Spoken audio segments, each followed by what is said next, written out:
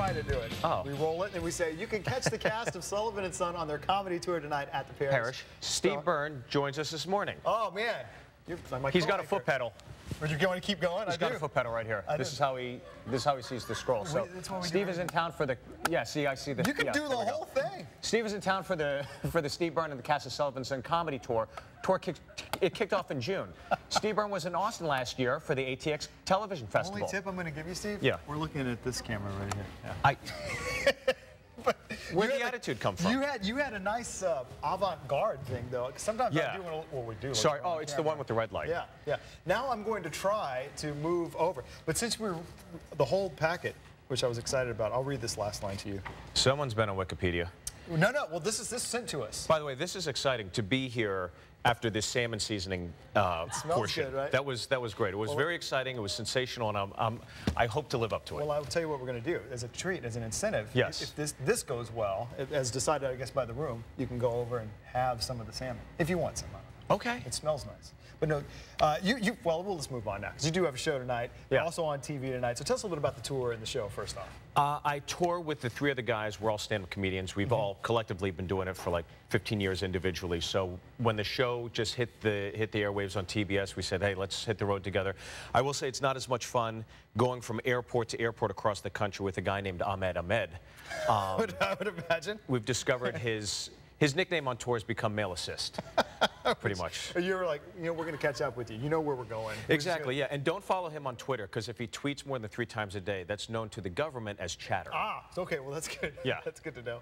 Is it fun to see? Obviously, I'm sure people who love stand-up comedy, people just want to come out and catch a show. But now that the show itself, the TV show, has a following, yes, to be able to connect with those fans out there, that's got to be it's great. It's redemptive to see the fan base grow.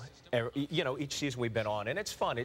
Each guy goes up, does 20 minutes of stand-up, then collectively come up, we improv together, we do some interaction. We've got some set pieces that we run through. But I've got to ask you a question, just sitting here on this couch next to you. What is it like being handsome 24/7? Can you please just let me know what it's like to have just a great hairline? Well, I wouldn't. A jawline of a superhero. A jawline of a superhero. Superhero. It's like your shoulders. It's like a trophy shelf. Well, I don't know, Steve, but I did order a new hoodie yesterday that I was kind of proud of the way I filled that out, if we're just being honest. But I like it. Yeah, but I like it. Casual. It's just 2 men. But yes, it's just 2 men talking. Getting real. Exactly. Well, you've been getting real for a while here. TV, movies, but I wanted to ask you, because a lot of people came to know you first when you won the reality show. Okay. Was that the toughest thing you had to do? Was that the most pressure? Like, I mean, there's pressure whatever you do, but. Okay, which show was this?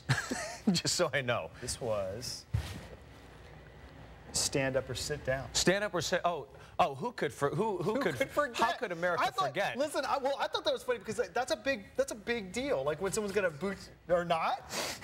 No, I think it was basically what this was it wasn't a reality show. It was a stand-up competition. Or a competition. That MySpace had. That's how long I've been doing this. I was on MySpace. Okay. Does that mean that was a horrible question? No. Hey, A for effort. No. Okay. A for effort, but you know what? Question?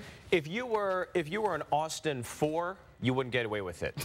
But because you're an Austin 10 and you're a handsome man, of course, I'll take it. Yeah. Here's what I was getting with that. Then I thought it was going to be a rough deal, because, like, man, that's when the pressure's really on. I feel so bad. Like, obviously, you do a show, it does well, which like yours is doing. You do a film, it may or may not do well. But when you're really starting out, like, man, I need to get going. I need to get paid to do this and get going. You'll do anything you can to get by as a stand-up, so it ends up on a Wikipedia page, so that years later you end up on a morning show after a salmon cooking segment, and they spring it upon you. This is what dreams are made of. Oh man, well yeah.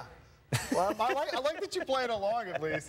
I have to, yeah. Yes. Well, we appreciate it. Listen, it's good having you on. Now I definitely owe you salmon. I'm going to eat some salmon. He's going to go eat salmon, and after it smells darn good. Yeah. There it says right there. It says right there. I wasn't the only one. Here it comes. It may be wrong, but it says. Look what it says though. Look what it says. Steve won TBS's Stand Up or Sit Down comedy in 2006. Make that up. By the way, thank you very much, sir. And you know what? This wouldn't be complete unless we're 2 gentlemen. Yeah.